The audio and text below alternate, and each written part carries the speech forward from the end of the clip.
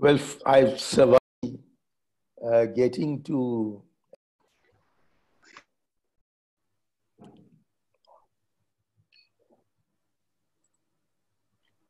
Yes, so we are beginning.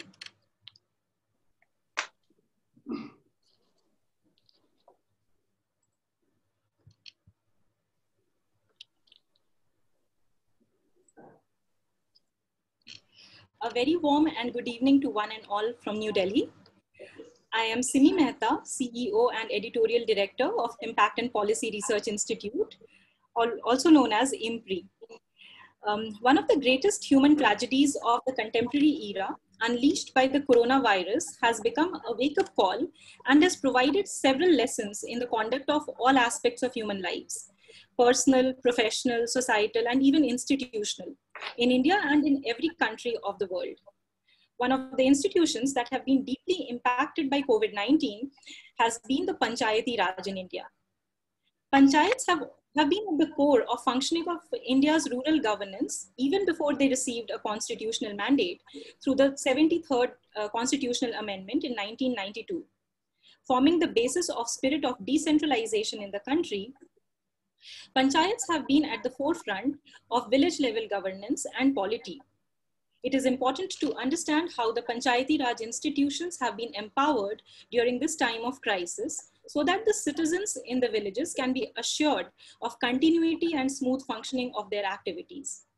With these few words, I welcome you all to the distinguished lecture on lessons from COVID-19, empowering Panchayati Raj institutions, to be delivered by Mr. Shankar Aiyar. It is my absolute delight and privilege to inform you that this session will be chaired by the expert himself, Professor James Manor, who is joining us from Brighton, United Kingdom. I take this opportunity to introduce to you the very renowned political scientist, Professor Manor, whose work has mostly focused on politics and state-society relations in less developed countries. Much of his work has been on South Asia, mainly India. He specializes in the study of democratic decentralization, politics, development, and state-society relations, elections, politicians, political institutions, and poverty. He has authored several books, some of which include the classic writings like The Political Economy of Democratic Decentralization, published by the World Bank in 1999, Power, Poverty, and Poison, Disaster and Response in an Indian City, published by Sage in 1990, Rethinking Third World Politics, published by Longmans in 1991, and numerous research articles, monographs, opinion pieces in the media, etc. Professor Manor holds a bachelor's degree from Yale University and a DPhil from the University of Sussex. He has been a fellow at the Woodrow Wilson International Center for Scholars, Washington, D.C. He has been a professional fellow and head of research, Institute of Development Studies, University of Sussex, director of Commonwealth Studies, and professor of Commonwealth Politics, University of London, visiting professor of government at Harvard University, research fellow at Center for International Studies at Massachusetts Institute of Technology, senior research fellow at US National Endowment for Humanities, lecturer in politics at University of Leicester, assistant professor of history at Yale University, senior research fellow at Australian National University, tutor in South Asian Studies at the School of Oriental and African Studies, University of London. Professor Manor has held numerous consultancies for institutions like the Ford Foundation, the World Bank, the Swedish International Development Agencies, the United Nations Development Programme, GTZ, the Norwegian Aid Agency, British Department for International Development, the World Economic Forum, OECD, and several others. He has been an advisor on democratic decentralization to the governments of Bangladesh, Colombia, and Zambia, and to the Prime Minister's office in India, the Commonwealth Secretariat, the British Council, and the British Foreign and Commonwealth Office, and several others. I welcome you, sir, and extend my gratitude to you for accepting our invitation to chair this session. I now request you to make your opening remarks, after which I will request your permission to formally introduce Mr. Shankar Aiyar. Over to you, Professor Manor. Thank you very much, and thank you for the invitation. I'm grateful to, in these difficult times, to have a close encounter with India, my main interest in life in some ways. We all want to hear Shankar Aiyar speak, so I will only say a few brief things. But the topic he's talking about is very important. India has demonstrated that Panchayati Raj, democratic decentralization, can have a strong positive impact in all kinds of areas. We've long known, really since the 90s, that Panchayati Raj, decentralization, strengthens transparency and accountability, that it deepens democracy by drawing ordinary people in villages into the democratic process, and lots of other things which we can talk about perhaps a little later. But I should just stress one really very important new discovery that we have, not I, but my colleagues have made concerning Panchayati Raj. Recently, 2 Indians and a Swiss scholar published a book called Decentralization and Empowerment for Rural Development, published by the Cambridge University Press in India and in the West. The authors are S.S. Meenakshi Sundaram in Bangalore, Hari Nagarajan, a distinguished econometrician, and Hans Binswanger, who is a Swiss veteran of the World Bank, now living in South Africa. And Hans Binswanger is a major authority on decentralization. They looked very carefully at very strong and very extensive data on India's experiment with decentralization, with panchayats. And this is, they wrote a book which is what I would call a warts and all study.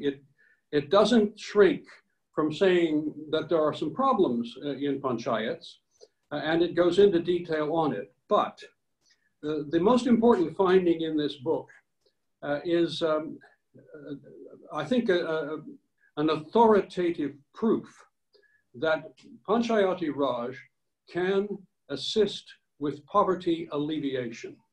It can help poor people. Now, until about 10 years ago, most of us thought that Panchayati Raj and decentralization would not have much positive impact on poverty. We had no evidence to show that that was the case. And I myself argued that it probably did not help reduce poverty. But the 3 authors of this book have demonstrated that I was wrong. And I'm very glad to know that I was wrong.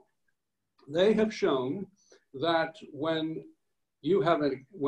elected local councils are allowed to exist in villages for many years, as they have been in India since the 90s, poorer people learn how the democratic process works at the local level. They become involved in the democratic process, they participate more, and they pursue their interests. They defend their rights. And in the process, elected councils have to respond with something of substance for poor people, not just promises, but real benefits. This has happened in India, they demonstrate, and that discovery makes this book the most important book on decentralization to appear anywhere in the world in the last 15 years. It's Decentralization and Empowerment for Rural Development. Now this it adds one extremely important reason for us to be enthusiastic about Panchayati Raj and democratic decentralization. And I look forward very keenly to hearing what Shankar Aiyar has to say about this, because he knows this subject inside out. So please introduce the speaker. Thank you very much. Thank you very much, sir. Thank you. Absolutely. Thank you very much, Professor Manor, for your clear and lucid insights right at the outset. Of course, listening to you is a treat to anyone who is interested in the development processes. I am now delighted to introduce to you Mr. Shankar Aiyar, a former career diplomat, politician, and government official, who after a long distinguished foreign service career became a senior leader in the Indian National Congress. Mr. Aiyar has attended the prestigious Noon School in Dehradun. He went on to earn 2 degrees in economics, one at the St. Stephen's College, University of Delhi, and second at the University of Cambridge. In 1963, Mr. Aiyar entered the Indian Foreign Service, and over the next 15 years, he served at various overseas diplomatic postings, including Belgium and Iraq. In 1978, when there was a slight warm-up in the relations between India and Pakistan, he was named as India's first Consul General to that country, occupying the long unused office of the Deputy High Commission in Karachi. He remained there until 1982, after which he returned to New Delhi to serve for the next year as the Joint Secretary in the National Government's Ministry of External Affairs. The final portion of his foreign service career from 1985 to 89 was also spent in New Delhi, where he was assigned to the office of his school friend, Mr. Rajiv Gandhi. Mr. Aiyar decided to retire from the foreign service in 1989 to pursue a career in politics and became a member of the Congress Party. He first ran for elected office in 1991 when he won a seat from Tamil Nadu to the Lok Sabha.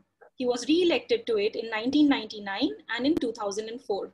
In 2004, he joined the cabinet of the newly formed Congress-led United Progressive Alliance, or the UPA coalition, where until 2009, he was the head of the Panchayati Raj, the ministry overseeing India's system of panchayats, or the self-governing village councils. During his tenure in the UPA government, Mr. Aiyar also held the portfolios of the Ministries of Petroleum and Natural Gas, Youth Affairs and Sports, and Development of Northeastern Region. In 2006, he was honored as the year's Outstanding Parliamentarian by the President of India. In 2010, he was nominated to the Rajya Sabha, the upper house of the parliament, by the President on the strength of his expertise in the field of social services and his literary accomplishments. There, he served on the Standing Committee on Rural Development and on the Consultative Committee on External Affairs. He has been known as the fierce protagonist for peace between India and Pakistan through diplomacy and dialogue. He is a prolific writer, newspaper and journal columnist, and an authority on South Asian politics. Some of his books include Remembering Rajiv in 1992, Nikkarwala's Silly Billies and Other Curious Creatures in 1995, Confessions of a Secular Fundamentalist, 2004, and A Time of Transition, Rajiv Gandhi to the 21st Century, published in 2009. A candid and eloquent speaker, a practitioner, and a strong advocate of strengthening of Panchayati Raj institutions in India, Mr. Shankar Aiyar. Thank you very much for accepting our invitation and joining us today to deliver this special and distinguished lecture. Before I invite you, Mr. Aiyar, to deliver your lecture, I request the audience to pose their questions for either Professor Manor or Mr. Aiyar, or both, on the chat box, which will be taken up subsequently. Mr. Aiyar, the floor is yours now. So if Ritika, you could just put on the picture, I would love to share a story behind it. This is actually a real photograph which has been taken by me. It is my grandparents' place. So the pink building is where it is a makeshift arrangement between Panchayat and the government school. And the banyan tree which you see in the right is where the Panchayat actually sits. And when it rains, they move to the building inside. Yeah, so thank you very much. And over to you, Mr. Shankar Aiyar. Thank you very much. I'm really honored to have been invited by Dr. Simi Mehta and IMPRI to speak to you on a subject that is so topical that I cannot think of anything that is more relevant to India on the 17th of August 2020 than the one that Simi has chosen for me to speak about. And I would need to go back to the Constitution to begin explaining the connection between dealing with COVID-19 or indeed any other problem of health and what we have in the panchayats, or what the panchayats are supposed to do in terms of their constitutional duty, provided, of course, the state legislature and the state governments empower them to fulfill those functions. So first and foremost, let me go back to basics in terms of going back to Part 9 of the Constitution, as well as I'll be invoking Part 9A that deal respectively with the panchayats and the municipalities, and link the two of them together through the District Planning Committee, which is provided for in Schedule 9A, not in Schedule 9. Now, what it says in Schedule 9 with respect to the panchayat, and much the same is repeated with respect to the constitutional duties set out illustratively in the 12th schedule that applies to the municipalities. But as that entry is exactly the same as in the 11th schedule, basically the Constitution amenders had, in a sense, foreseen that there could be a major health problem in India that would require to be resolved at both the rural and the urban level through a mechanism called the District Planning Committee, on which members elected to the rural panchayats were to be represented to a larger extent than those elected to all municipal bodies in the urban areas, excluding the metropolitan areas. But added to that clause, there was a provision for a committee on metropolitan planning that was supposed to do all the tasks mentioned in the schedules to the 9th and Part 9A of the Constitution, but in the metropolitan areas and not in the district areas. Now, what does it say? It says in Article 243G that the legislature of a state may by law endow the panchayats with such powers and authority as may be necessary to enable them to function as institutions of self-government. Please note that they are supposed to be endowed with such powers and authority as will enable them to function as institutes of self-government. For what? In respect of A, the preparation of plans for economic development and social justice, and B, the implementation of schemes for economic development and social justice, and this is a crucial clause, as may be entrusted to them, including the matters listed in the 11th schedule. So this implementation of schemes is dependent upon two factors. One, they have to be entrusted with this responsibility by the state legislature, and through the state legislature, the state government, and also should refer to what is mentioned in the 11th schedule. Now I'll read out entries relating to COVID protection implicitly in the 11th schedule. There is item 23, which is the one that relates most directly to COVID-19 issues.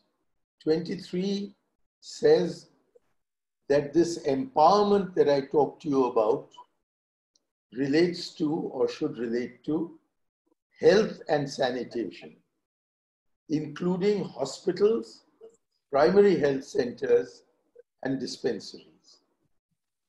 So where states have actually fulfilled their constitutional obligation to empower the panchayats to look after questions of health and sanitation, both of which are intimately connected with this problem of COVID-19, and where such responsibilities are institutionally exercised through hospitals, primary health centers, and dispensaries under the overall supervision of the PRIs, that is the Panchayati Raj institutions.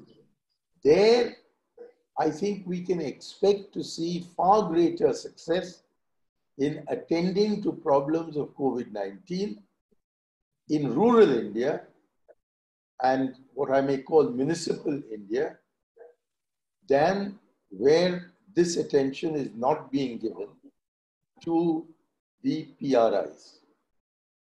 There are at least 3 other subjects which are relevant to this pandemic. One is women and child development, because that is where you get the Anganwadi workers.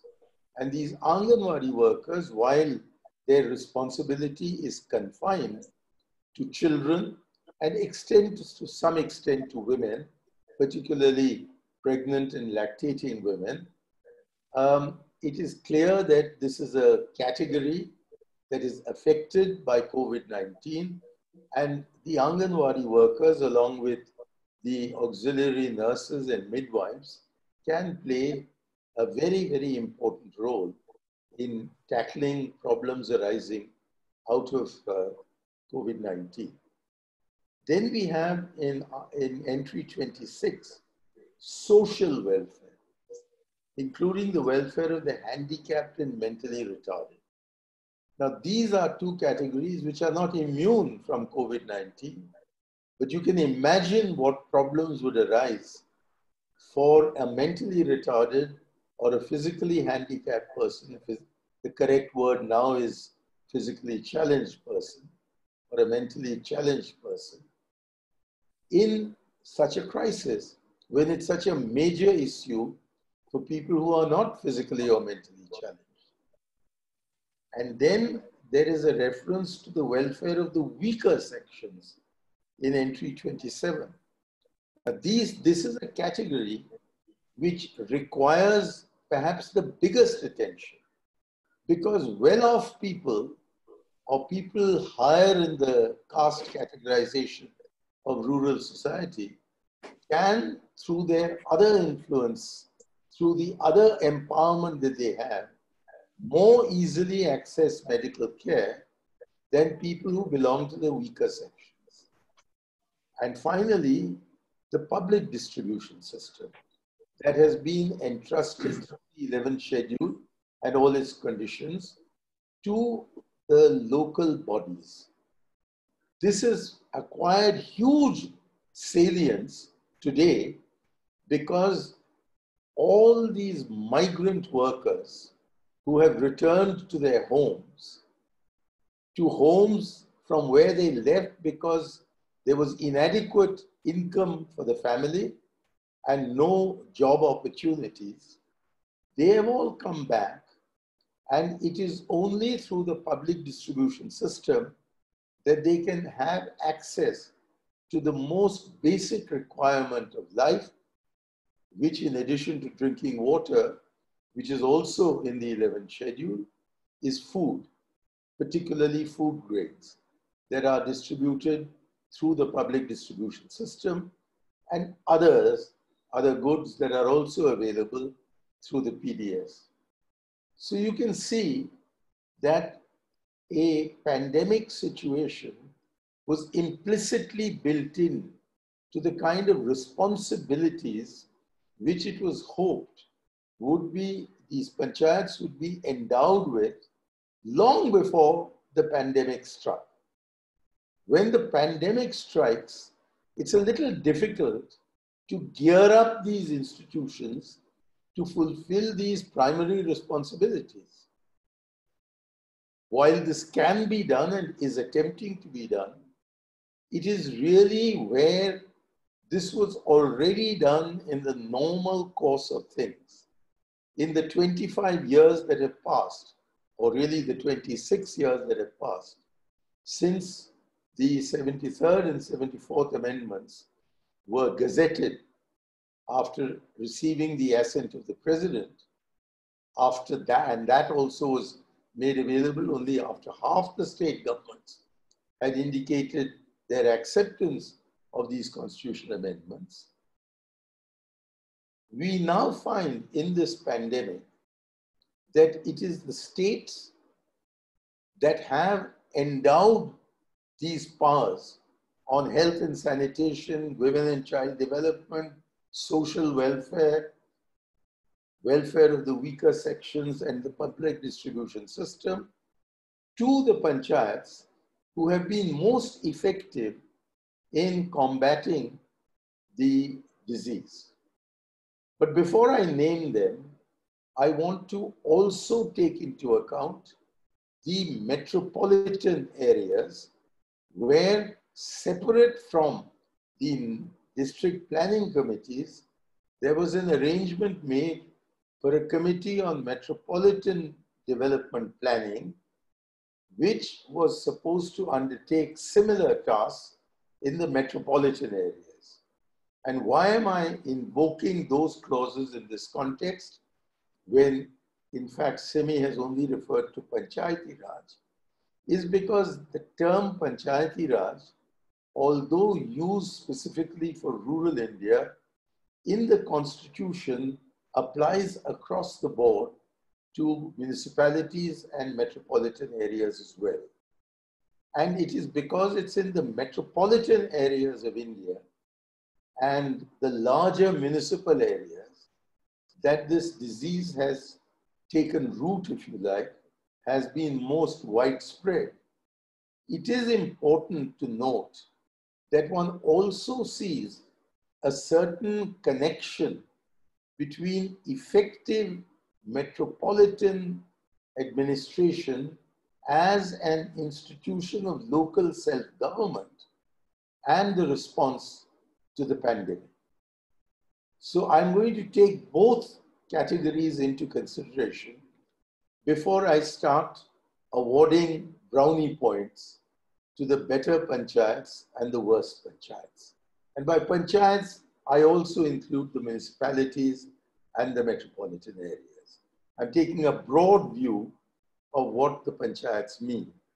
And this is necessary in this context because the COVID disease has struck first and struck most deeply in metropolitan areas and only gradually spread into the municipalities first and foremost, and then into rural India. So I think now I should be able to start awarding my brownie points. The most vulnerable state in India to COVID-19 was always Kerala, for the very good reason that a substantial proportion of the working population of Kerala constitute the Kerala diaspora. They have not got equivalent employment opportunities within the state, and therefore they are to be seen in very large numbers, not only in the rest of India, but more significantly still in the Gulf area, as well as in Britain, around Birmingham, and a lot of them are there in America as well. Indeed, when I was in Chongqing, in China, a little before the epidemic broke, I was amazed to find in a Chongqing mall a young man from Tamil Nadu who was making and selling idlis and dosas. And then obviously his junior cooks were all from Kerala. So here is a state that was more vulnerable than any other state of India to this imported disease called COVID-19. For there is no doubt at all that COVID-19 was not indigenous to our country. It was imported from other parts of the world, certainly from China, which produced the first case in India, but also from other parts of the world, including Europe, America, and significantly the Gulf countries. And because so many of these people were from Kerala and were returning to Kerala after the COVID disease had affected these countries, the normal expectation would have been that Kerala would find it next to impossible to cope with the onset and spread of this disease. Yet I think it would need to be universally accepted that no state has handled the crisis as effectively as Kerala has. And there is a direct connection between Kerala's demonstrated capacity to handle the COVID pandemic and the fact that for the last 20 years at least, starting with Thomas Isaac's famous People's Planning Movement, we've had a very deep involvement of the panchayats and other local bodies in matters of health, sanitation, women and child development, welfare of the weaker sections, welfare of and the public distribution system. Especially as these have been strengthened in rural Kerala by a connection made uniquely in Kerala through the Kudum Shri movement, which has linked women's self-help groups to the panchayat system. Also, perhaps it needs mentioning in this connection that Kerala, more than any other state, has included education, including primary and secondary schools, in the Panchayati Raj system, and in fact gone further than is recommended in the 11th schedule by putting district colleges under the overall supervision of the district panchayats. So you have a well-educated system which does not deprive women of their rights, but leverages these women's rights and their organizations into the Panchayati Raj system, as also the municipalities and metropolitan systems, in anticipation of such a major crisis. Of course, no one knew about COVID-19 till about January, March this year. And I therefore cannot claim that Thomas Isaac or his health minister at the moment, Ms. Shelja, who's also acquired a worldwide reputation, would have put this system into operation in order to tackle a pandemic. They did it to deal with the everyday problems of education, health, sanitation, social welfare, the welfare of the weaker sections, and the public distribution system.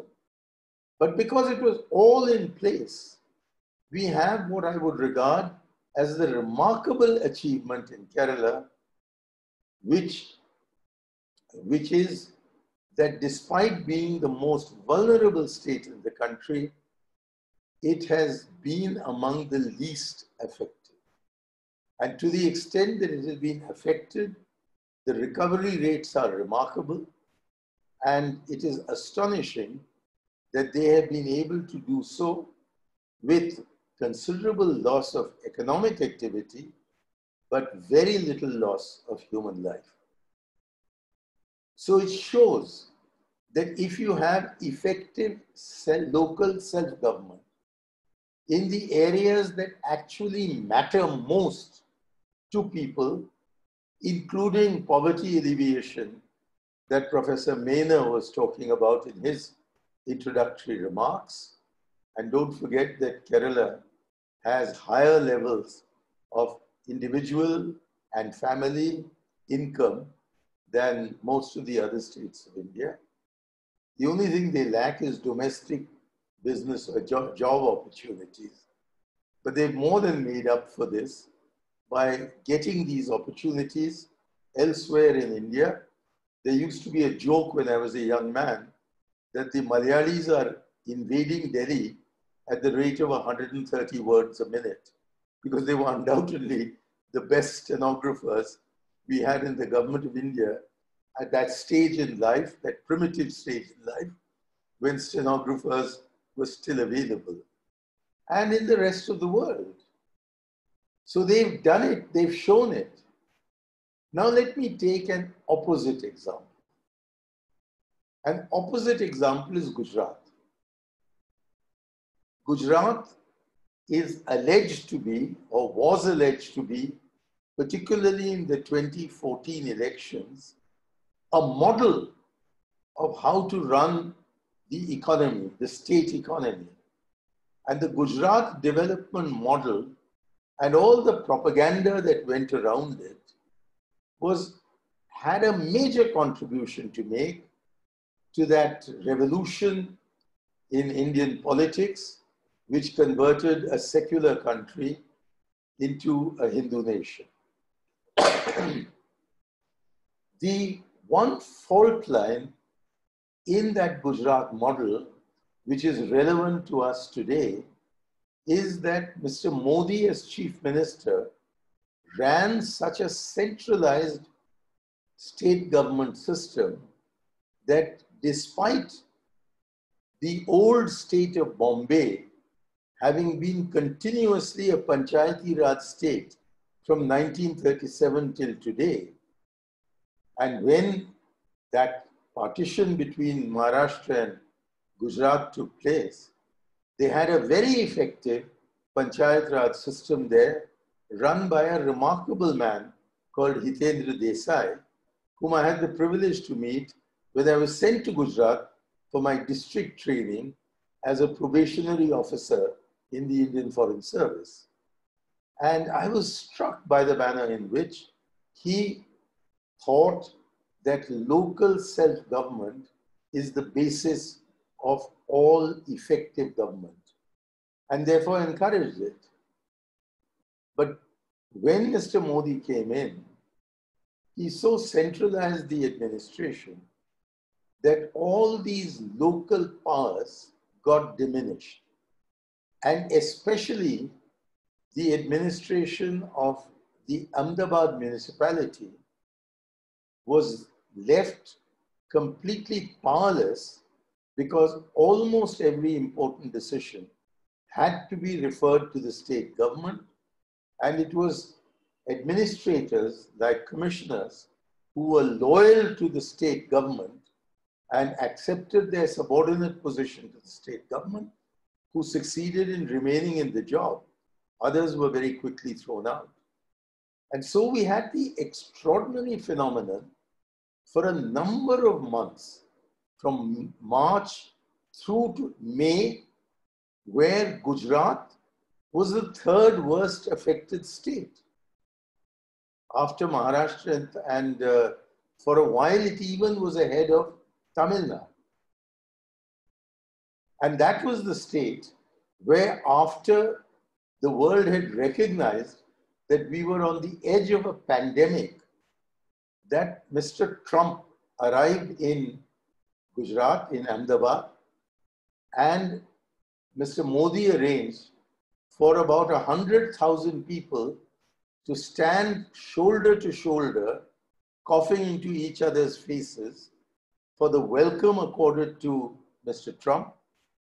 The stadium in which the meeting was held could hold about 1.25 lakh, that is 125,000 members of the audience. And it was said that there was about 70,000 more who were milling around outside with no masks, no social distancing. And inevitably, this led to Ahmedabad becoming the only city in India of its size to become a major hotspot before any other city of India arrived at that distinction. In the meanwhile, it was in the metropolitan areas of Bombay or Mumbai and Chennai that we had a huge rise. And in those states, while there has been a huge rise, there has been quite effective containment. There is an example of the Dharavi slum, which was frightening the heebie-jeebies out of everyone in India, because it was felt that if it arrived there, there was simply no controlling this pandemic, because it's the largest slum in the world. And people live not just cheek by jowl, they actually live 6 to a room, 7 to a room, and up to 100 people share the same toilet. And yet, because the Brihan Mumbai Municipal Corporation has a very long history of independence and autonomy and experience, we find that they were very effectively able to control the spread of this pandemic in the worst slum in the world, which is Dharavi. Equally, in Chennai, the Metropolitan Council there also has a very long history. Indeed, Lord Ripon started local self-government in municipal areas in Madras, as it was then called, and Chennai, as it is now called. And drawing on that, although the number of cases is extremely high in Tamil Nadu, it's largely confined to the metropolitan area of Tamil Nadu, that is in Chennai, and to some lesser extent in urban agglomerations like Shengalpet recently, Madurai for some time, and Trichy to some small extent. Calcutta, interestingly enough, Kolkata as it is known now, is not a major hotspot for COVID. And West Bengal, which has a long history of Panchayati Raj, which long antedates the constitutional amendment. There it's been there effectively since the communists came into power in 1977. So they have a 2-decade advantage over the rest of India. They've done well. And then the hill states of India, which have also been fairly advanced in effective Panchayati Raj in the rural areas, and they're mostly rural areas, Himachal Pradesh, Sikkim, which till very recently didn't have a single state, a single case, but have had for a long time. When there was 33% reservation, they leapt up to 40% for women. And they don't have a very strong caste system there. And that too helped. So there is a kind of equivalence between effective Panchayati Raj and handling this pandemic. You can't stop the infections, but you can, where there are large conglomerations of people, but you can effectively control it. At the end of the day, the key figure to look at is not the number of infections, but the number of recoveries, and even more important, the number of fatalities. And the fatalities have to also be looked at in the context of comorbidities being a key cause of death when pandemic, when this COVID-19 strikes any individual's body, if you're otherwise healthy, the chances of recovery are really pretty good. They're over 90%. They are in many cases nearer 98%, because the death fatality rate in much of India is under 2%. So therefore, one sees that effective Panchayati Raj has a correlation with effectively handling the pandemic that has overtaken us. And this, I think, is an important lesson to learn for the future. I'm absolutely delighted that James Manor has informed us of a book published by a Swiss author with Indian collaborators that I had not heard of before, and which I'm going to make my first post-COVID purchase, because I must get to it. It seems to bear out several of the hypotheses that I have been holding for the last 30 or 40 years. Simi had mentioned my having had several years in Belgium. It was my first posting for 4 years in the period 1963-67. And then I went back in our mission to the European Economic Community, as it was then called, and is now the European Union, and spent another 3 years there.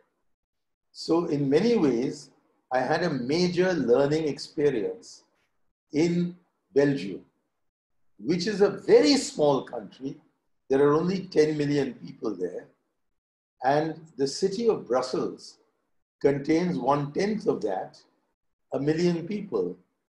And to run the city of Brussels, they have no less than 19 municipalities. 19 municipalities for a city of 1 million people.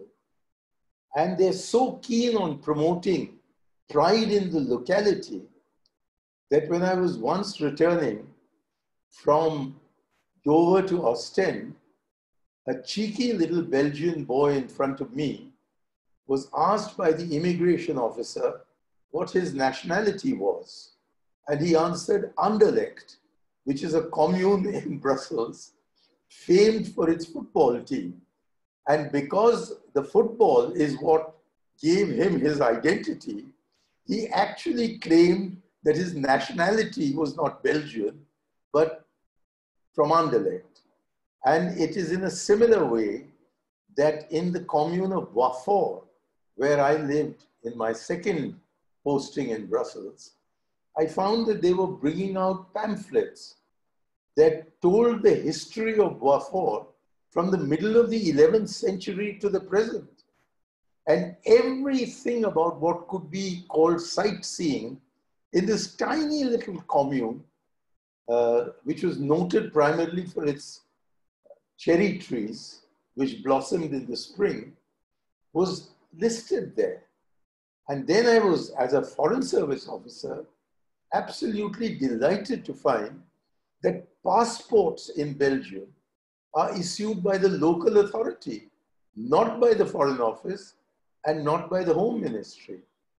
So I was so taken with this form of responsive administration that when Rajiv Gandhi started talking about responsive administration, and from that arrived at his concept of constitutional Panchayati Raj, I was so taken with this idea because it had been in me for many decades before I joined him, that I was drafted for my enthusiasm more than for any local government experience as his right hand in evolving and implementing these ideas.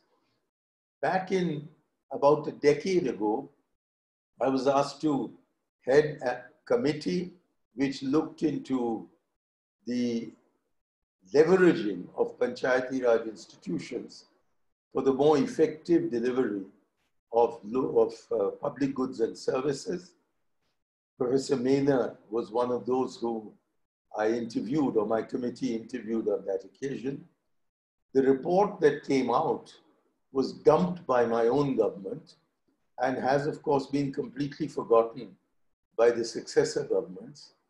But I think it would be useful to dust off the covers and look through those 5 volumes, because we made a number of recommendations. I think they amounted altogether to about 60 or 70 recommendations, which in the light of the experience of implementing the provisions of Part 9 and Part 9A of the Constitution had emerged, and on which we recommended that action be taken. And there was a great deal of emphasis on how we could effectively involve by devolution the local governments or the local self-governments in the implementation of centrally sponsored schemes, which provide a huge amount of money, which really ought to be in the hands of the local authorities for expenditure on issues such as those listed in the 11th and 12th schedules, as added to or subtracted from by state legislation. But neither the Planning Commission, nor the Finance Ministry, nor the Government of India took any interest in these recommendations when our party, my party, the Congress Party, was in power. And unsurprisingly, the Chief Minister, who had the distinction of being the only Chief Minister to not allow me to visit the Panchayati Raj institutions in his state, every other state gave me that permission. And I ultimately visited over 150 village panchayats around the country. And along with these village panchayats, I would go to the intermediate panchayat, as well as the district panchayat, and in many cases, the municipal authorities. That one state was Gujarat. And so I'm not surprised that the Chief Minister of Gujarat at that time is now, as Prime Minister, responsible for the worst performance of any state of its kind in India in this COVID crisis.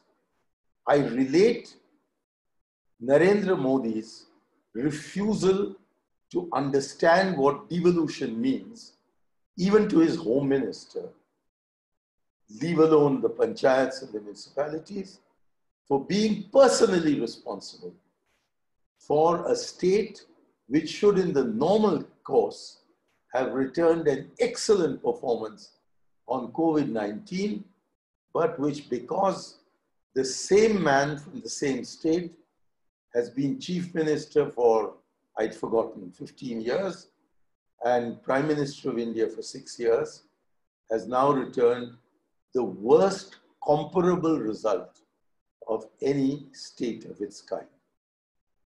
So I end with the plea that we must empower the local self-government institutions with all that is required to effectively implement the 11th and 12th schedules, except to the extent to which the 11th or 12th schedules have been modified by state legislation.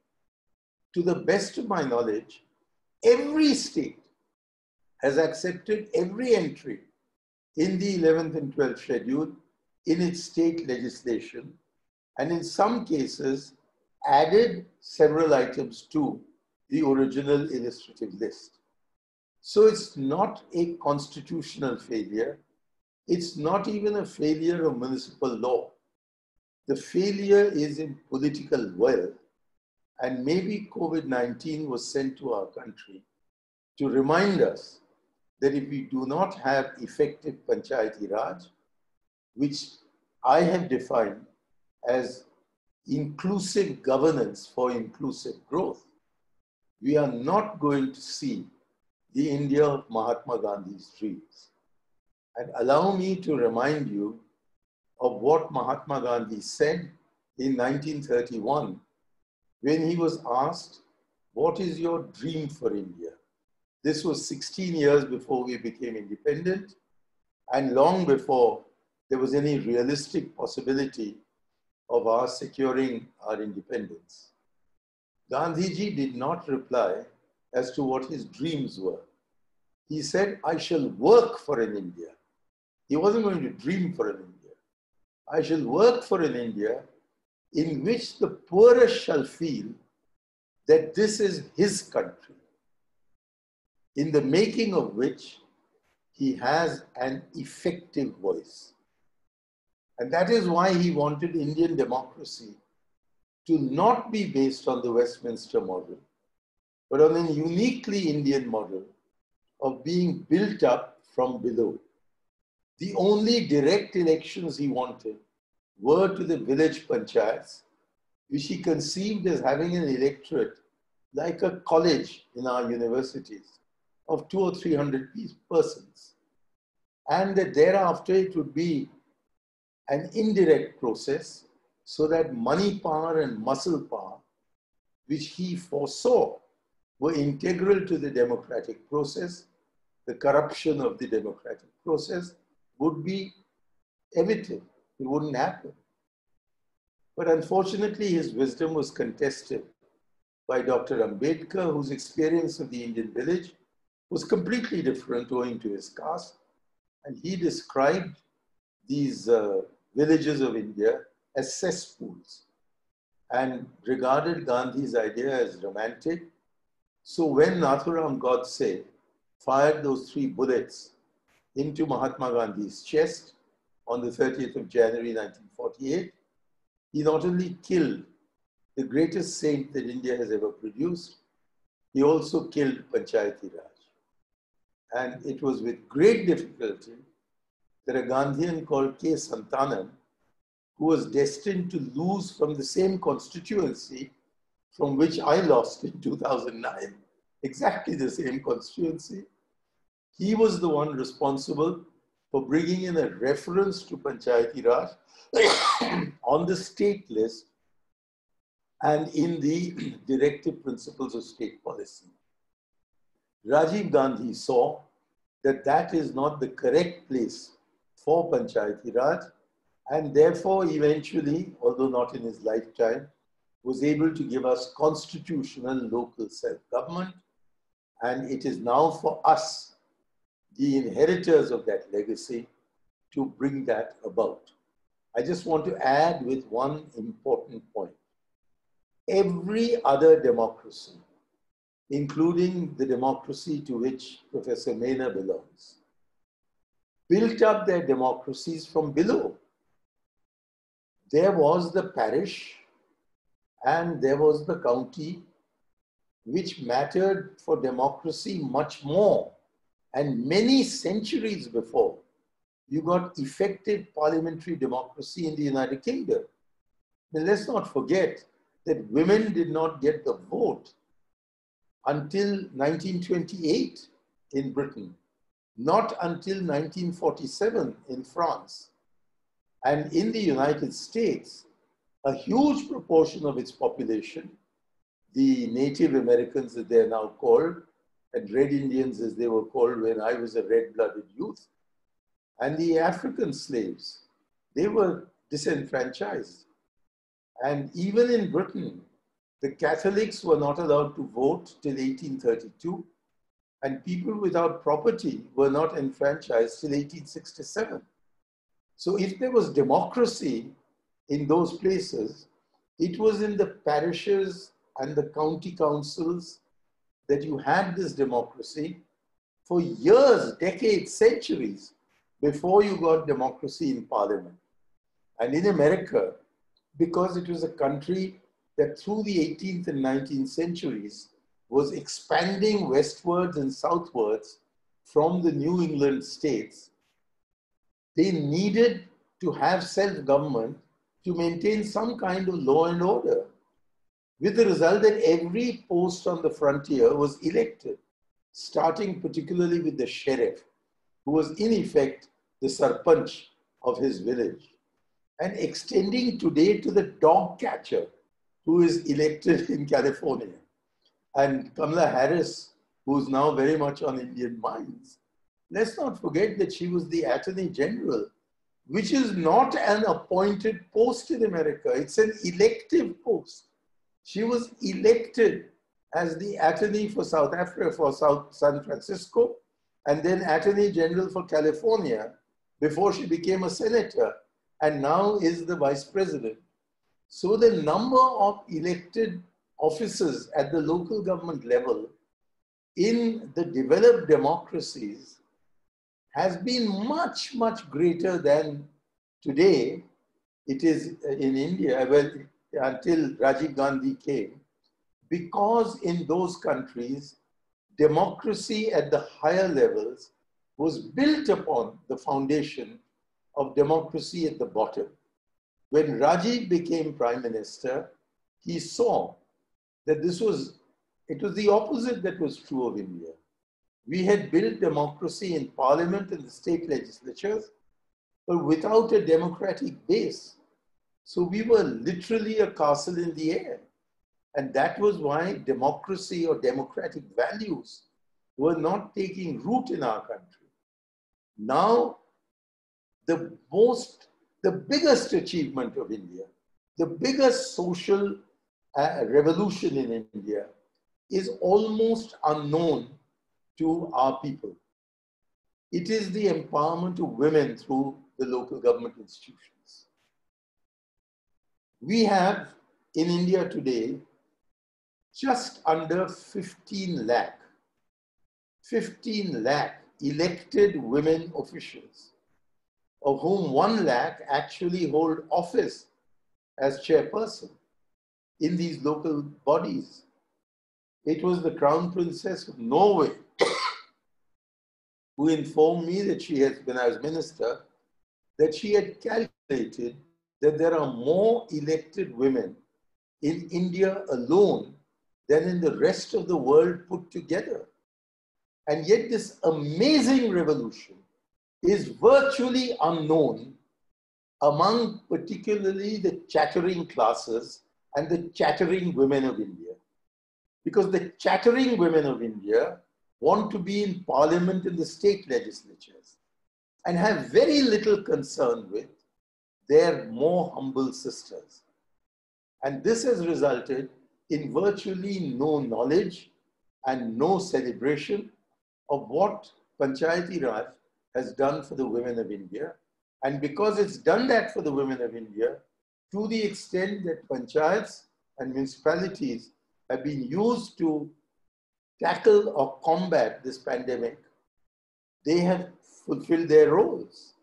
I don't think in such a backward reactionary society as ours, women would have been given 50% reservation in 15 states of India, but for the fact that they have performed extremely well. And if there is, I believe very strongly that the presence of women in our state legislatures and in parliament must be raised immediately to 50%. And for that, I would suggest that every parliamentary constituency be divided into two, so that one half of it is represented by a woman of whatever party, and the other half is represented by a man of whatever party. And if that is not acceptable, then let's have double member parliamentary constituencies, which will elect both a man and a woman, possibly from different parties. But at least it will raise the voice of women from its current level of about, I think, 12% to their proportion of the population, which is half. If this could be done, then maybe these armchair women will start celebrating what has happened to their humbler sisters. But until then, I'm afraid we remain such an elitist society that we do not think the empowerment of poor women is the route to the empowerment of all women, including those who have the good fortune of having several saris and many, many shoes in their cupboards. This is a very unequal society, and only Panchayati Raj can promote that social justice which is essential to realize the dreams of Ambedkar, who, whatever his views on Panchayati Raj may have been, was a stern and strong advocate of making ours a more equal society. That is why he introduced the word fraternity, taken from the French Revolution, into the preamble of our Constitution. We cannot be a fraternity until we become a sorority and treat all the men and women of the weaker sections, particularly, equally with the rest of us privileged people. Thank you very much for this golden opportunity, and I look forward to answering such questions as might be directed to me, but I would recommend to many of the questioners that they also take advantage of the presence of Professor Manor, who academically is far more distinguished than I can ever hope to be. Thank you. Jai Hind. Thank you very much, sir. Thank you. It is actually and absolutely amazing to the ears of anybody who would love to, listen to your views. Thank you very much for so lucidly walking us through the constitutional provisions of Panchayati Raj, and then comparing and contrasting it with what lessons we have learned. And of course, you have rightly pointed out that for effective control or treatment, or effective control of the pandemic is directly proportional to an effective functioning of the Panchayati Raj system, or which would lead to an inclusive governance for inclusive growth in order to realize the dreams of Gandhiji and Baba Saheb Ambedkar.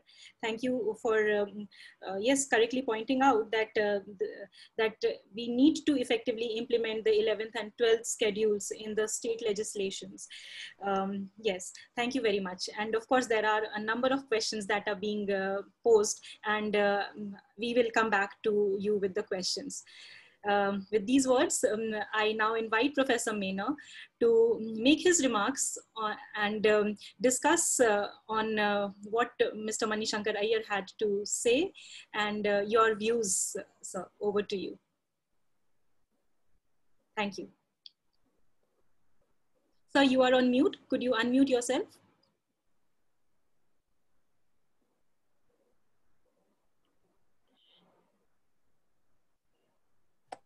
How's that? Can you hear me? Yes. Okay, I will be very brief because I'm sure you have numerous interesting questions. I would just make one point in response to what Shankar Aiyar said in those very useful comments.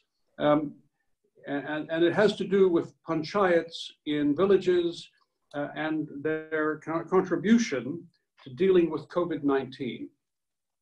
Long before we heard of COVID-19, we knew from plenty of evidence that gram panchayats in Indian villages help to prevent disease and to save lives, because the women who sit on the gram panchayats were able to develop a sense of trust between ordinary villagers who are just people just like them and health professionals, doctors and nurses. Before Panchayati Raj took root, poor people in villages, poor women who are the gatekeepers between the health services and the household, poor women were often afraid to take their children or to take themselves to doctors and nurses, because they could see that doctors and nurses wore strange white coats, they carried needles, they looked intimidating. And because the doctors and nurses were middle-class people who could not explain the need for healthcare to villagers in the way that villagers would understand, the women members of panchayats, who are villagers, were quite able to explain to other villagers, other women, why it's a good idea, for example, to take yourself, if you are pregnant, to an antenatal care treatment, or when the children are born, to take the children for postnatal care, inoculations, that kind of thing. And a sense of trust was developed mainly by the women members of panchayats in the medical services. As a result of this, the numbers of villagers taking up medical treatment and treating doctors and nurses without fear, the numbers increased a lot in states with strong panchayats. So Panchayati Raj, in this way, by creating a sense of trust, Panchayati Raj prevented illnesses and saved lives long before COVID-19. Now, with COVID-19, there are three things that are very important. First, testing for the infection. Second, tracing contacts of people who test positive to prevent them passing on the disease. And finally, treatment for those who get the disease. Testing, tracing, and treatment. Now, the trust which Panchayat women members have created amongst villagers, the trust towards doctors and nurses, will help to make a success of these three absolutely crucial things: testing, tracing, and treatment. This probably has something to do with the successes we have seen in, for example, Kerala. So this is just a little background to fill in details behind some of the points that Mani Shankar Aiyar was making. But I think now it's best that we hear some questions. Thank you. Thank you very much, Professor Manor, for your comments. So yes, we now come to the question and answers part of the program. What I would do is I would just pose two questions each for Professor Manor and Mr. Aiyar, and invite both of you to answer taking turns. As obvious, there are more questions directed to Mr. Aiyar. So yes, the first question is to Mr. Aiyar. Why did the policymakers ignore on the lack of social control over misuse of funds in the Panchayat Raj institutions and sanction money? Why are we not able to bring in radical changes at the villages by empowering the local artisans? If this is not possible, how are we aiming for a revitalization of the villages? The second question is, you have clearly pointed out that Kerala has, because Kerala has had a strong history of local institution, and perhaps that is why they were more able to proactively deal with the crisis. But what about other states? Has there been a trust deficit, or what do you have to say in that front? The next question is for Professor Manor. Coming to the trust deficit, both top-down and bottom-up, which ultimately led to the poor tackling of crisis in India. Do you think that the bureaucracy served as a facilitator or as a detriment to such efforts? Because ultimately they are answerable to the state and the union government. And as an academic expert, Professor Manor, is there a lesson which can be drawn from India's Panchayat Raj institutions and taken it or extrapolated it for the West in the functioning of the PRIs? So with this first round, over to you, Mr. Aiyar. First, I'd like to say that the questions that were put to me were like my favorite ice cream when I didn't have diabetes, which was the 3-in-1. So there are a number of points that were covered, and I'll try and answer them as effectively as I can. The first set of questions inquired why it is that there is a misuse of funds in the panchayats.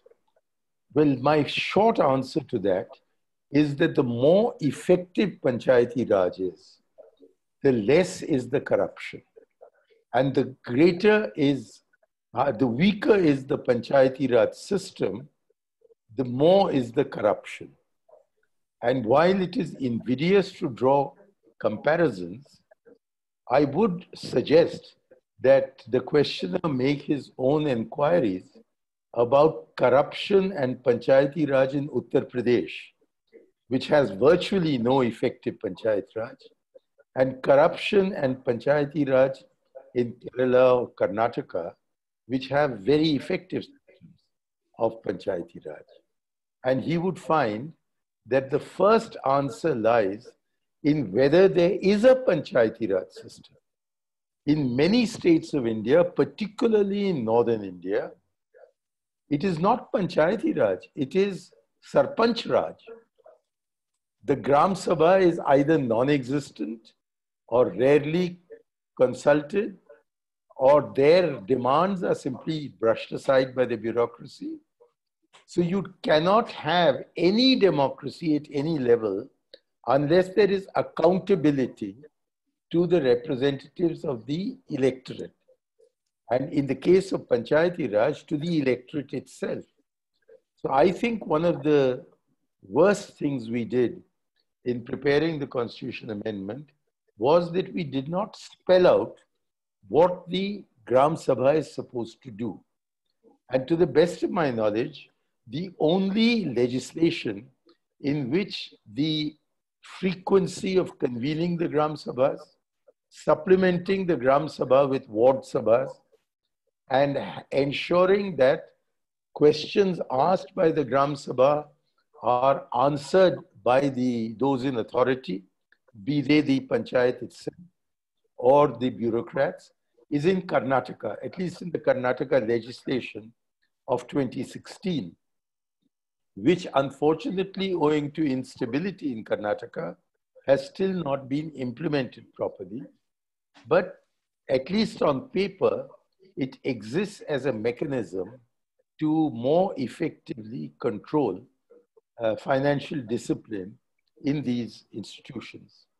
Second, because almost all the funds available to the Gram Panchayats comes from the grants of the Finance Commission, which are totally untied and on which conditions cannot be imposed by state governments through whom they are directed to the Panchayats.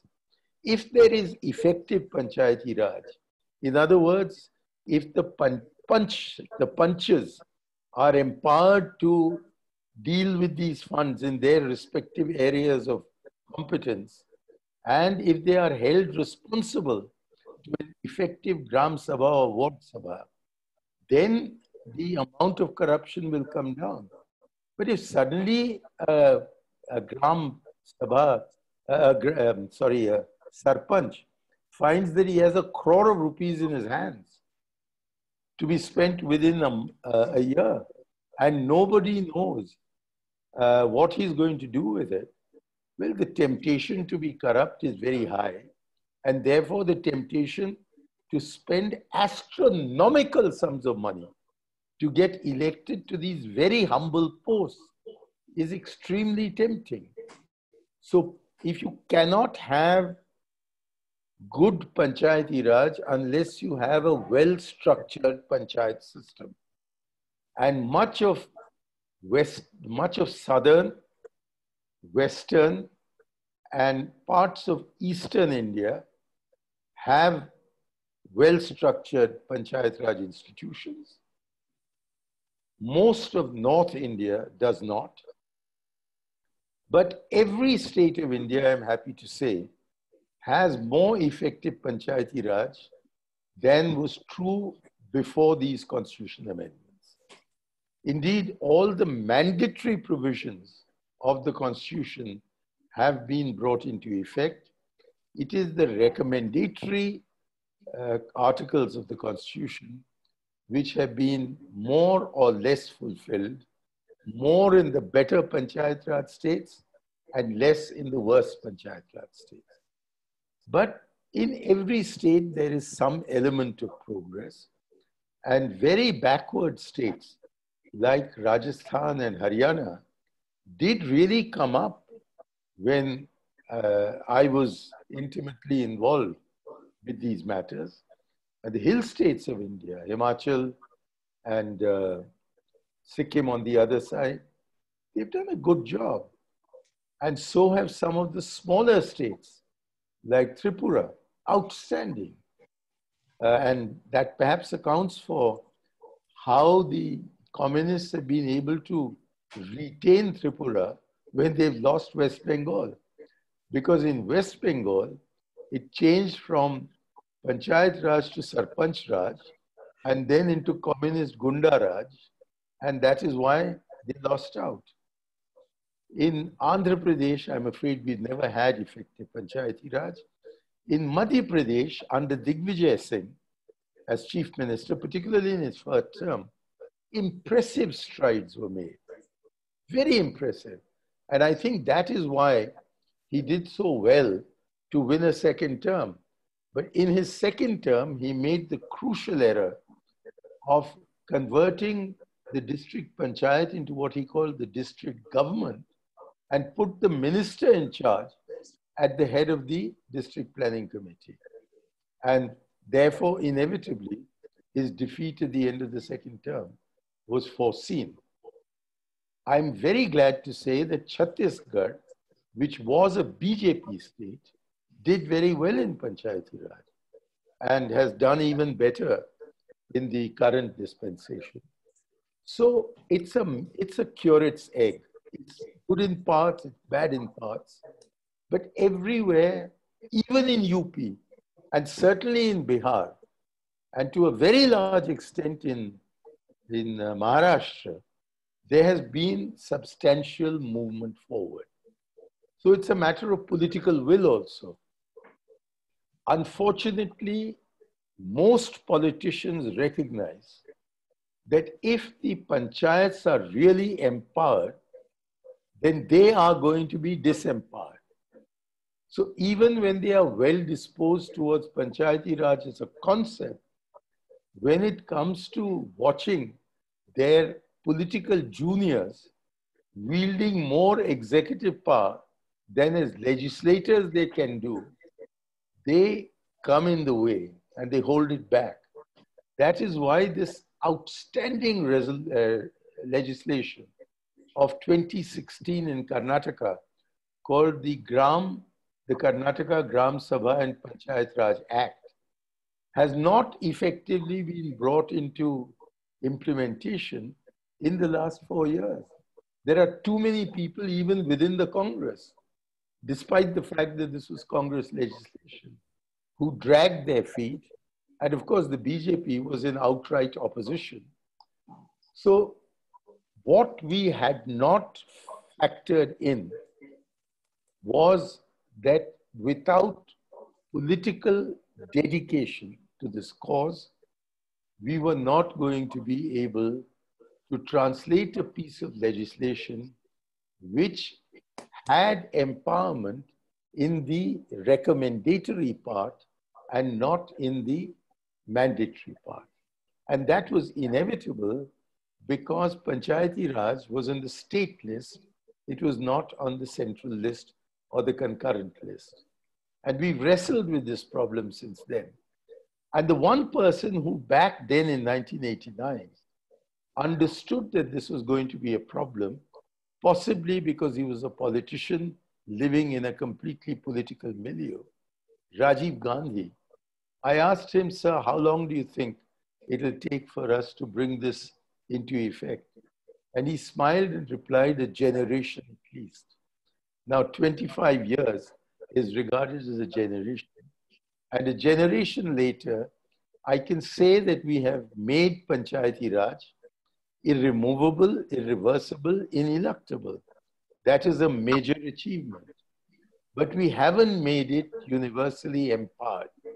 And we won't be able to do that until there is political will at the center operating effectively upon politicians in the provinces, in the states.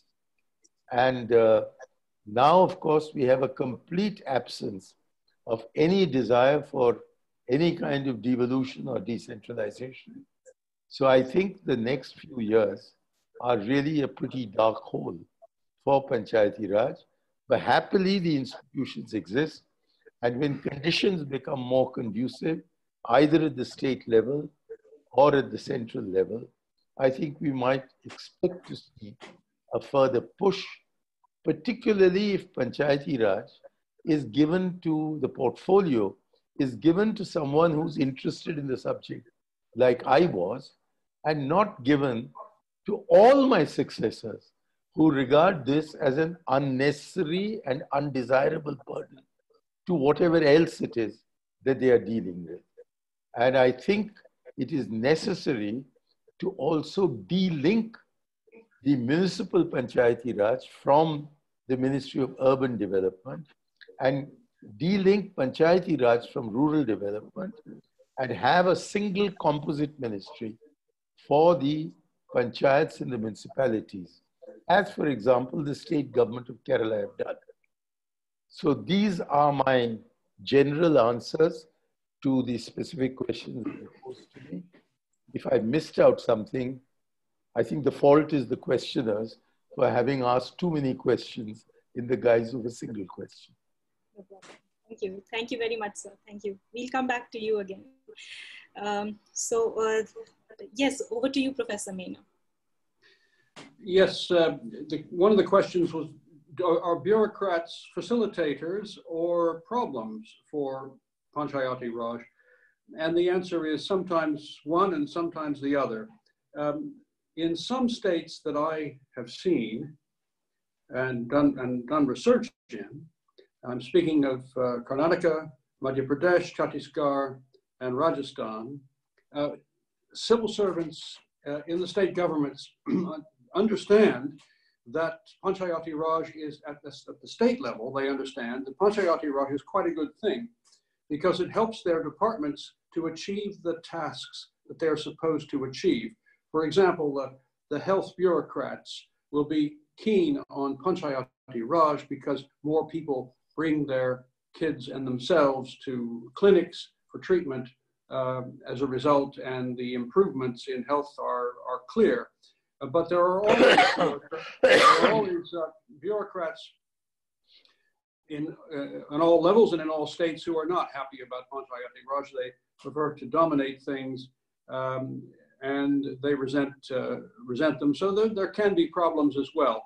But the real, pardon me, the real opponents of Panchayati Raj in India and in every other country in the world are the legislators. As Mani Shankar Aiyar suggested, they don't want their power taken away and given to elected officials at local level.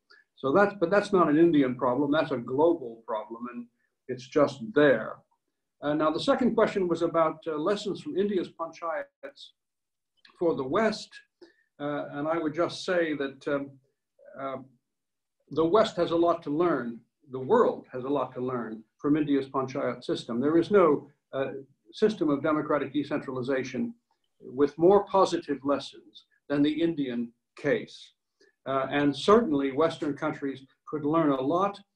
In fact, what we have in England and in Britain now is a government that is blindly over-centralizing the treatment of the COVID crisis and everything else. And as a result of this, the utility of local councils in England is being ignored. And as a result of that, more people are getting sick and people are dying because of the lack of decentralization in this system. We could learn a lot here from the Indian experience, and so could a lot of countries in Africa, Asia, and Latin America. Only in Brazil do you have comparable elected local councils to those that exist in India. And we see the results of that are serious in places like South Africa. South Africa had created elected local councils in 2000, but they gave them no significant powers or money, and they were so completely dominated by higher level government that they could achieve nothing. So that, for example, when South Africa tried to introduce a national rural employment guarantee scheme based on the Indian model, they could not make it work well because the local councils, the panchayats in South Africa, are so crippled and weak that they couldn't play the role they play the crucial constructive role they play in India. And now South Africa cannot get the testing and tracing and treatment processes going with the help of local councils because the councils are too weak. And so they lag behind those states in India with strong panchayats. There are plenty of Indian lessons that the rest of the world could learn. Sure. Thank you. Thank you very much, sir. The next question, next questions again to Mr. Aiyar. What do you think? What is the motivation that a former chief minister and former prime minister would have to decrease decentralization in the country, given the fact that he did not allow you to visit his home state as the chief minister? And what are the tools that his government is using to achieve it? Closely related to this is, even in the present times, there are local power wielders in the villages who impede development.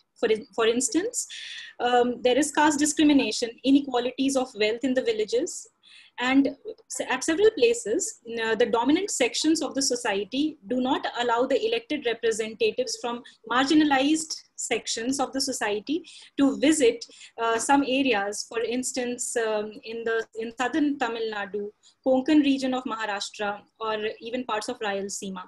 So your views on this, sir. The next question is for Professor Manor. In your assessment, have the ministries of Panchayati Raj and rural development done enough in tackling the crisis? As a foreign observer, but an expert on the theme, what are your views? And this question is for Professor Manor, and in fact, if Mr. Mani Shankar Aiyar would like to take it up as well subsequently, most welcome. What do you think? Do you think that the Indian National Congress would have responded to the pandemic differently if they would have been at the helm of the government during these times? So yes, with these questions, I invite Mr. Mani Shankar Aiyar to respond. My response is going to be based on Simi's slip of the tongue. As she read her question to me, she referred to a former chief minister and a former prime minister. Now, I'm afraid, to the regret of all of us, he's not a former prime minister. And I think we'll find a good answer only when he does become a former prime minister.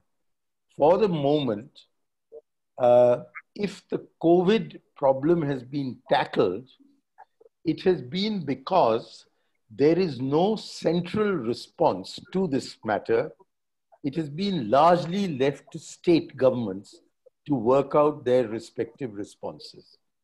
The center's role has been confined to making financial disbursements and giving general policy directions, but hardly in actually tackling the problem on the ground.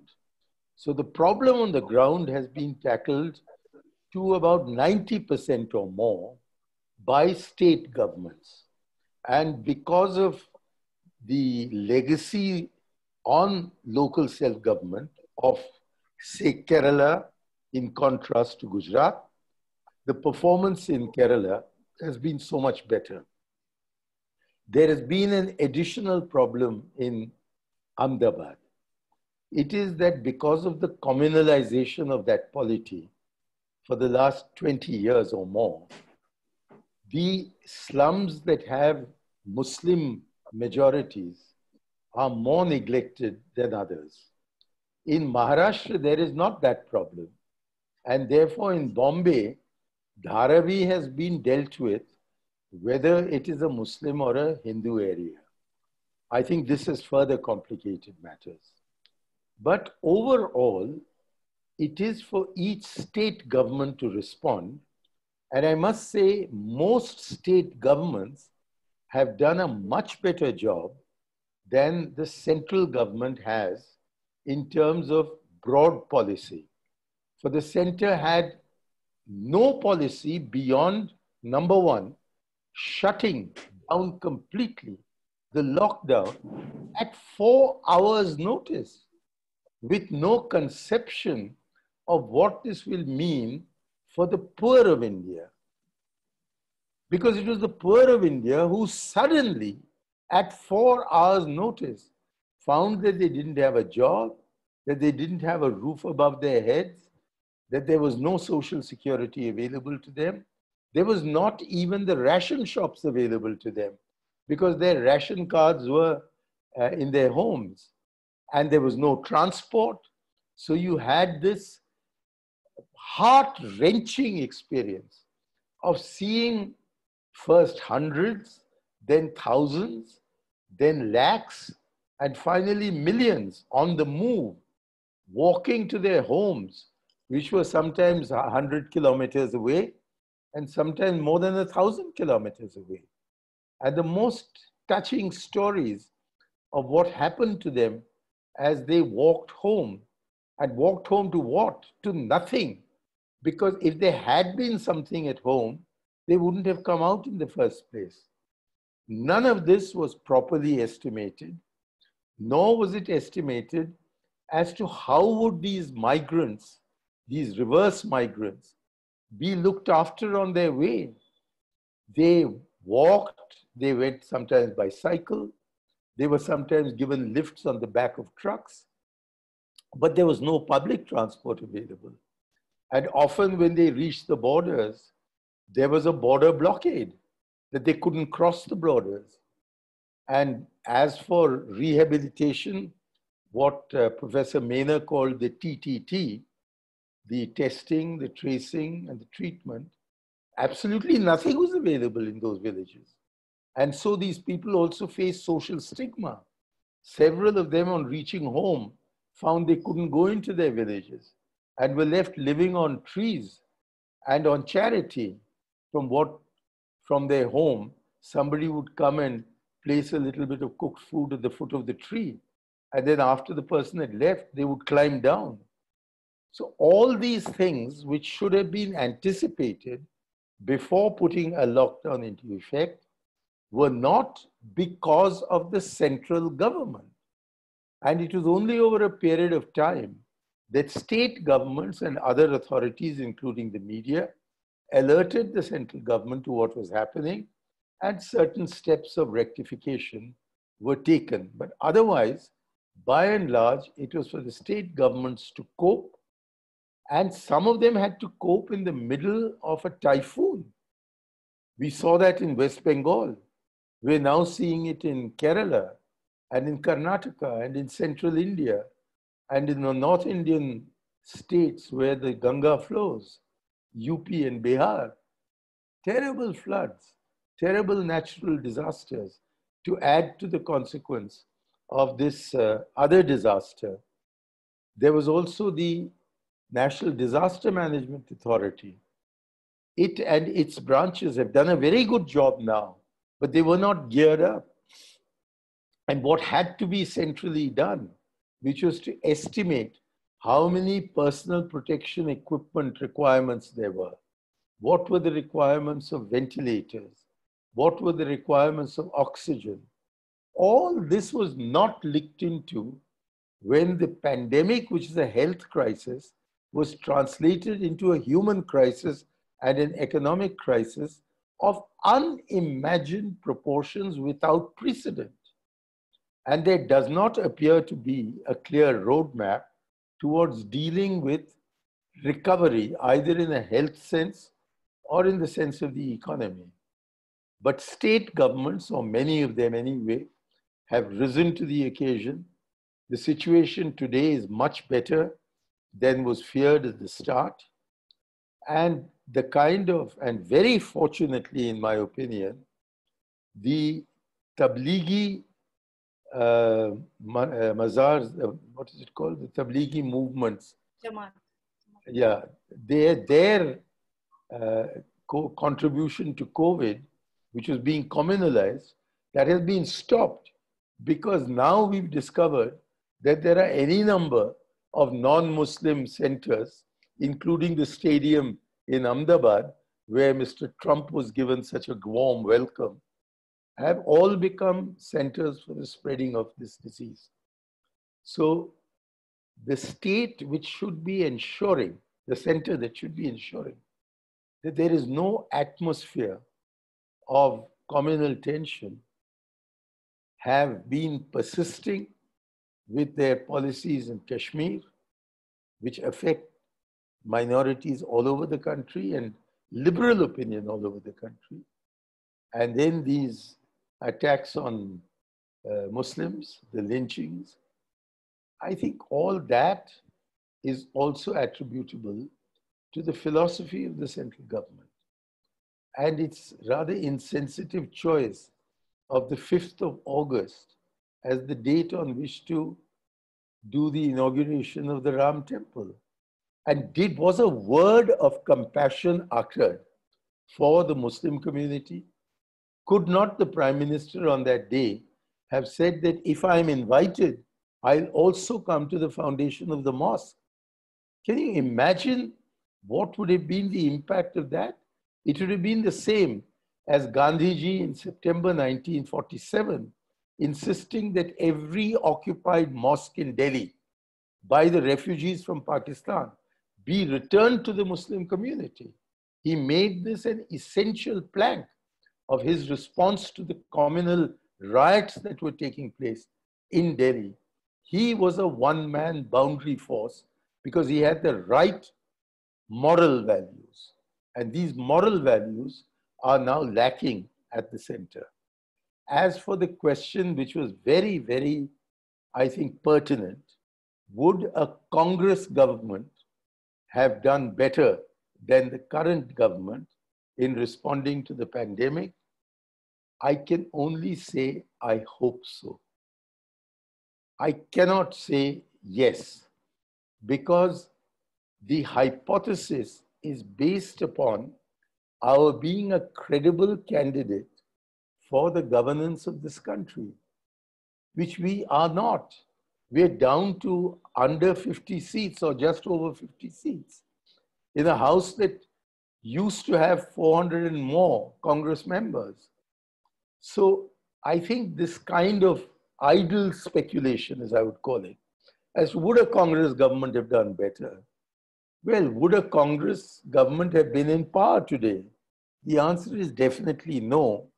And therefore, I regard this as idle speculation, but a good point on which to flay the Congress. And I hope that the dead horse will rise by being flayed by such questions. Thank you very much. Thank you very much, sir, for your interesting response. Thank you very much. Professor Manor, over to you.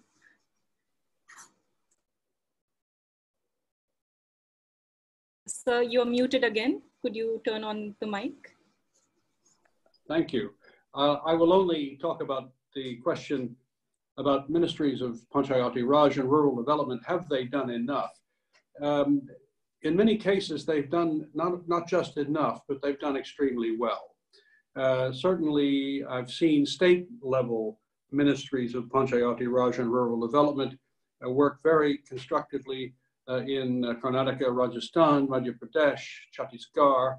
And I should say that in the period under the UPA, when the National Rural Employment Guarantee Act was first created, the Ministry of Rural Development and Panchayati Raj in New Delhi, the central ministry, I think performed brilliantly, partly because the civil servants, the bureaucrats who they put in charge of that creating and managing NREGA were quite brilliant, very open-minded, looking for weaknesses in the system, making changes, very shrewd changes when the weaknesses were found to contain corruption, to promote participation and transparency.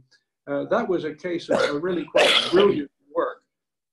And I know that from face-to-face encounters with them and from studies on the ground in Madhya Pradesh and Rajasthan for a book that a colleague and I wrote about NREGA. But inevitably, you know, in other times, these ministries in other states, these ministries have not necessarily performed up to standard. But I think the record is quite respectable, quite refreshing, actually. Thank you very much, sir. Professor Manor, we are well behind our time. So if I could just request you both to provide one policy solution each before we move to the vote of thanks, formal vote of thanks. One policy suggestion each that you think is extremely important to strengthen the Panchayat PRI institutions. Yes. Mr. Aiyar, over to you. The only policy solution that is general and could be applied by all states and the central government is adherence to the illustrative list of subjects in the 11th and 12th schedules. If governments, all these have now been adopted in the conformity legislation of state legislatures. In fact, they've even been added to in state legislation.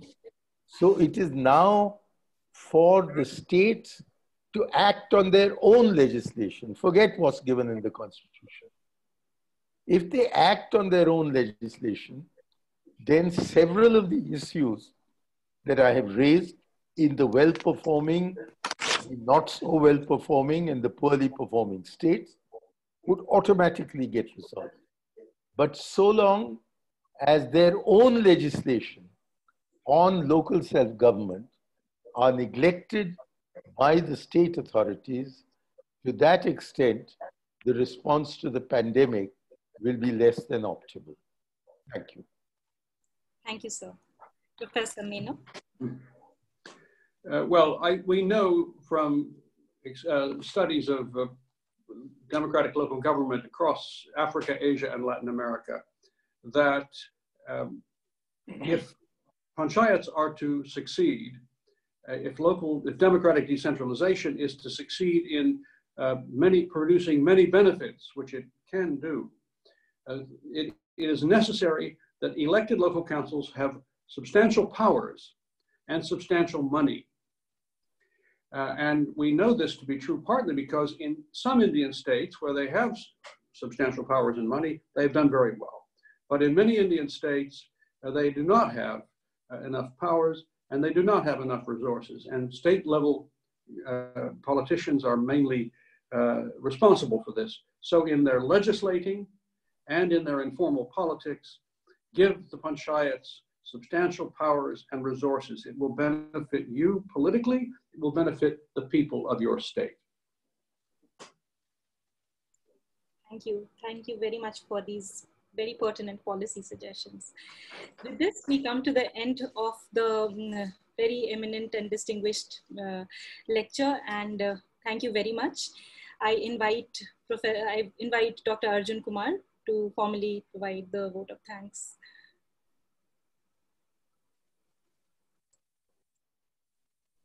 Thank you. Thank you so much, Dr. Simi Mehta.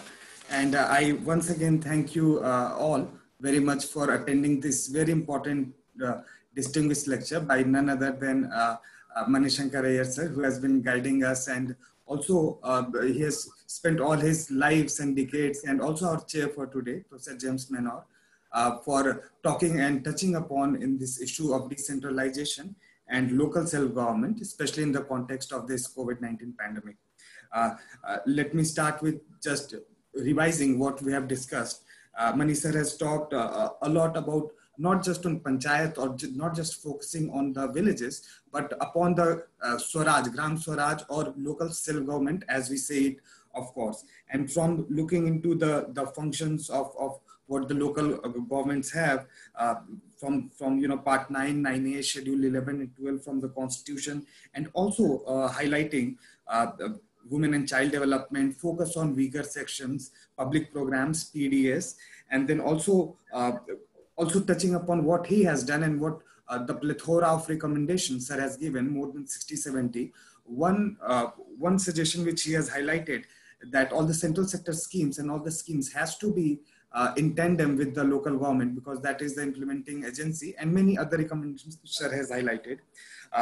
Going ahead, sir has also touched upon this fact that more than anything else, political will is what is required to transform our local governance, especially as the questions keep coming from, southern, western, and eastern North India. So sir has touched upon that it's also like inverse Kuznets curve, or first you have to get in, and then subsequently you see that as effective the panchayat of decentralized government is, corruption and other things also, it's like inversely proportional.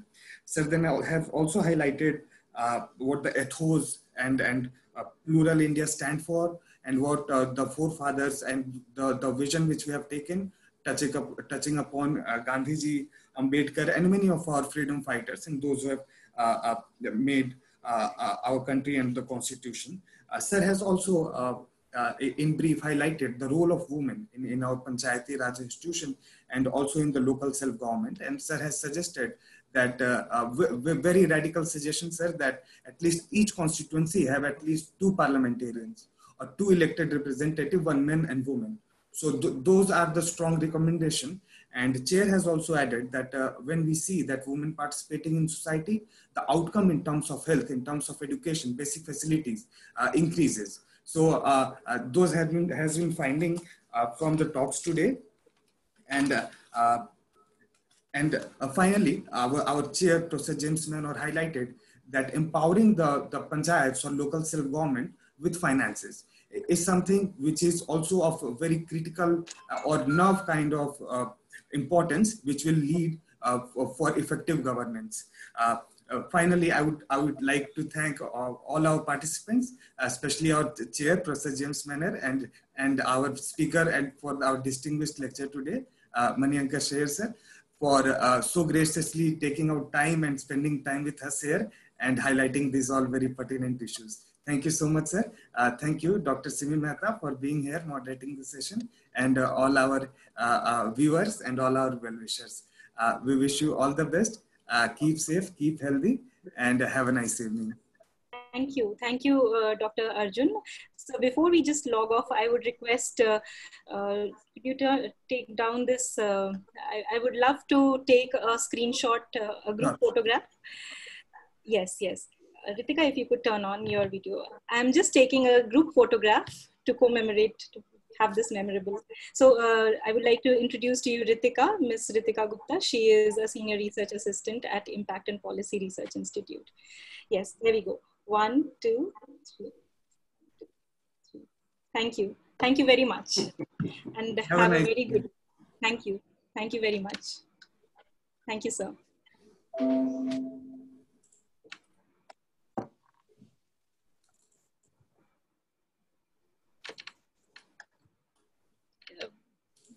We can